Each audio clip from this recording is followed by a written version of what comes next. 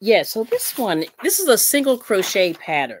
And I decided to try this just under as a weird, as a, not weird, but as something different to do.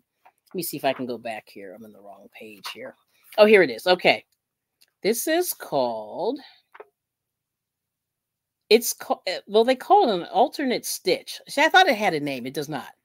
But what it is you skip a stitch. You skip 3 stitches if you're making a chain. Let me see if I can get this in the picture here. It's this one here. So there it is. I'm going to get in there. See, there we go. It's this one here. And what it is you do you do 2 single crochets in a chain every other chain, basically. And so this is something that I never tried before, but it's this top row here, which is right here. And it looks okay. It's not bad. And this is the sedge stitch here, these couple of rows here. But so far it looks good. So I'm going to keep going on that and see how that goes. But this top row is this. You do 2 single crochets in a chain.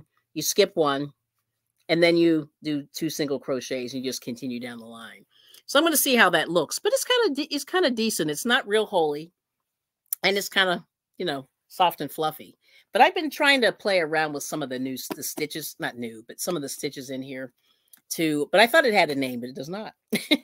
Yeah. So what they say is just to play around with the stitches, and there's different patterns that you can use.